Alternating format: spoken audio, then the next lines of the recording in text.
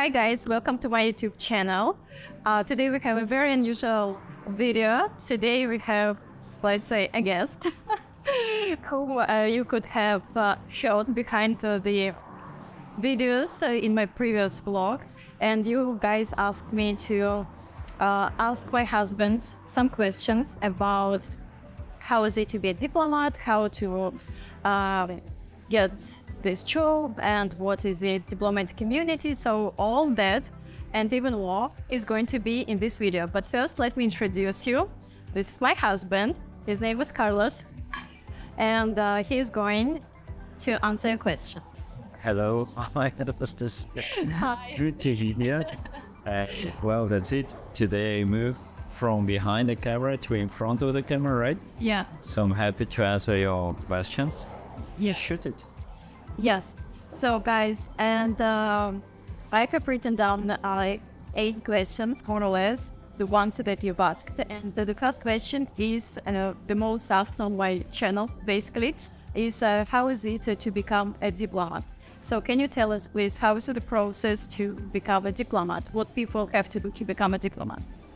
Well, in most foreign services, it involves applying for a series of exams and tests. So you will do this process, and it's a very tough process. You have to know about history. You have, in the Brazilian Foreign Service case, you have to know about history, geography, economics, politics, and you have to know languages.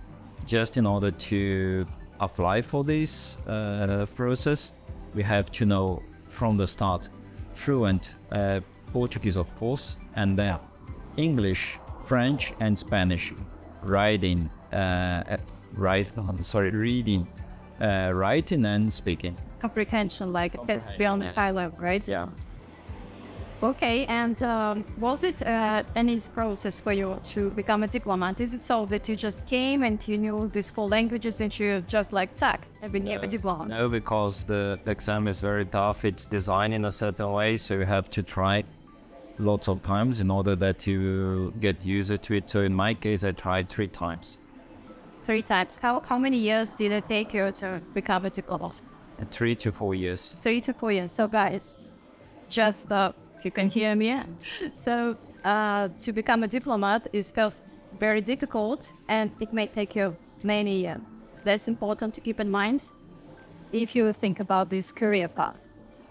What are the ranks in your career? So once you pass this series of exams... Are you becoming ambassador recently? No, not at all. Far from it. You start at the bottom of the career. The career has 6 ranks. From bottom to top, it's 3rd, 2nd, and 1st secretaries. These are all secretaries, which are the bottom of the career. These are already official. You're official member of an officer of the Foreign Service, but these are the lowest rankings.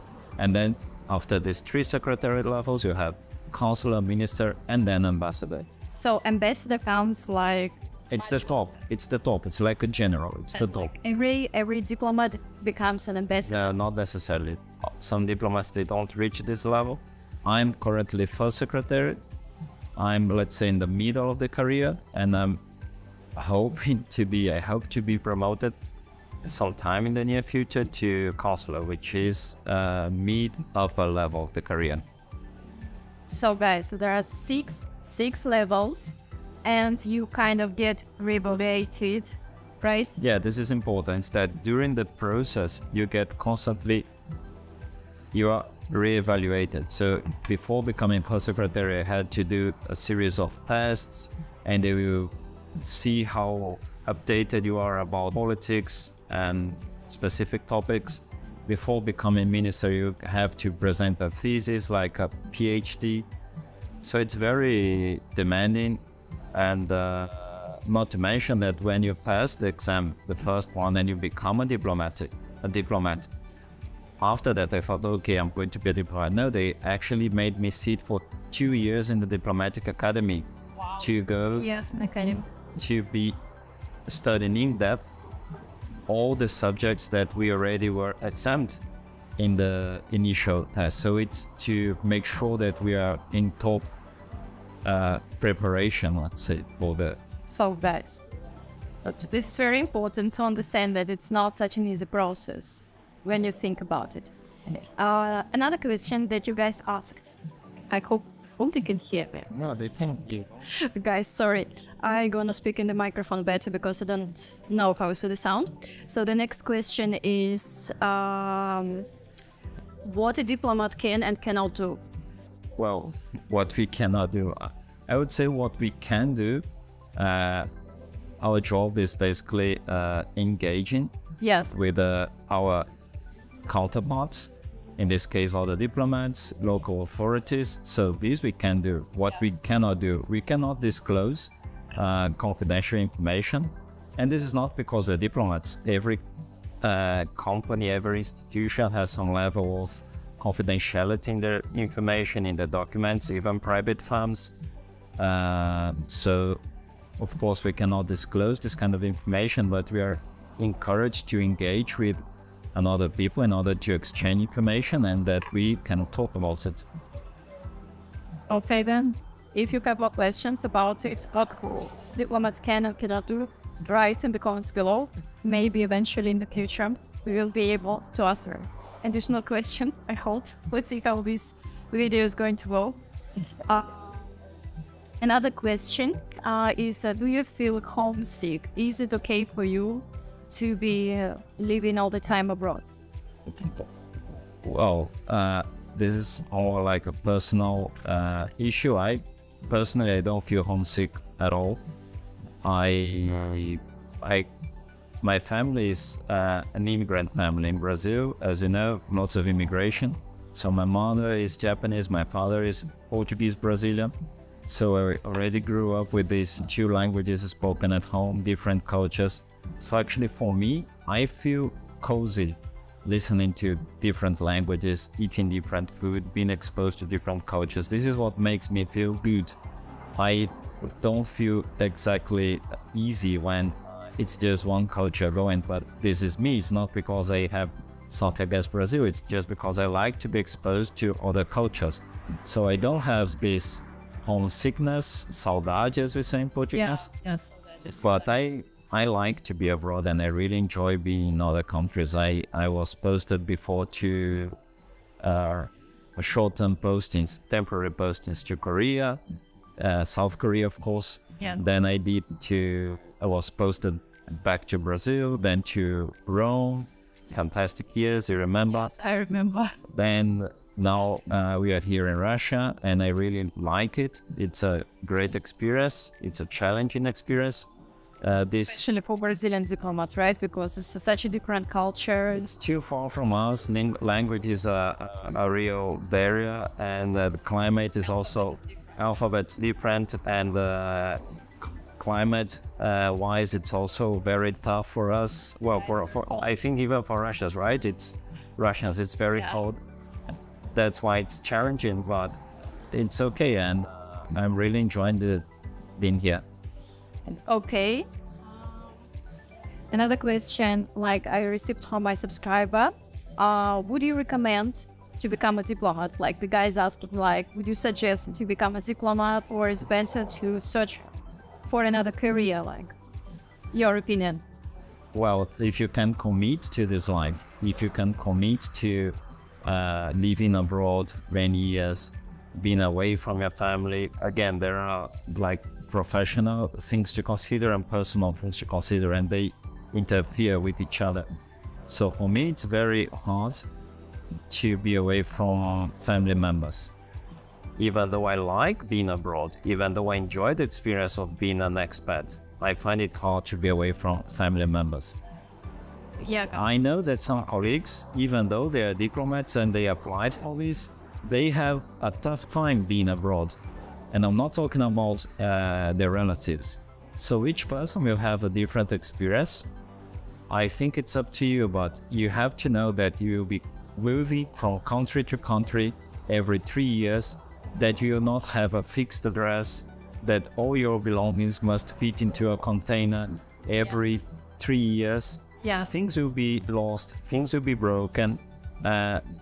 And most important, all the network of your daily life that you have established after living a couple of years in one country. People you know, friends, hairdresser, guy where, as you said, hairdresser, where you go to, I don't know, your gym, a guy who is a restaurant. The routine, your daily life routine. After 3 years, the ministry looks at you and said, okay, game over, pack up and let's move. You know, and what do you do with all this life that you have built? Yeah. Of course, you will not forget these people. You may come back as a tourist, but it's very hard to leave this life behind, regardless of the place. And so I find this very tough. And if you consider being a diplomat or professional expat, not only diplomats, as they say, digital nomads, and these people, well, everyone who is thinking about moving abroad have to consider. But in general, like, would you recommend, or you would like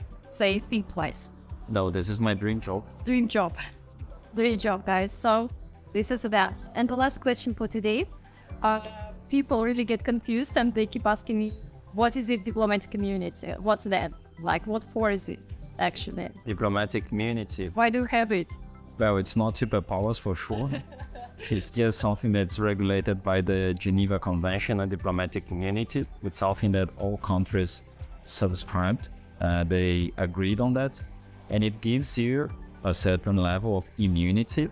So you don't pay taxes, certain local rules don't apply to you. Your car has a different license plate, your document is different. Yeah, try not to shake the camera, please. Last question. Well, what is the country that you want to be posted next? This is personal question. Well, Anastasiia is always asking me about Paris. Can you be posted to Paris? Can you just go to Paris? So it's like this, as you know, you can wish for Paris. Everybody, I think that every diplomat dreams about going to Paris. Not everybody gets it. Posting is a tricky process in all ministries, and it's a combination of availability of places and how important it is for your career, the contacts you have there. I'm happy to be here in Russia. I hope next posting might be to Western Europe, but I have a wish on the longer term to go to Asia, of course, Asia. I had a brilliant experience in Korea. I would like to have maybe some experience in Southeastern Asia, like Thailand, Japan, Singapore. Since your mother is Japanese. We could go to Japan, still in South China, Beijing, also interesting. Of course, Shanghai. So I think that Asia is very interesting. And I know that you would not agree with me on this, but Middle East could also be very interesting. Even though I know it's challenging. I don't want to wear black every single day. This is my problem.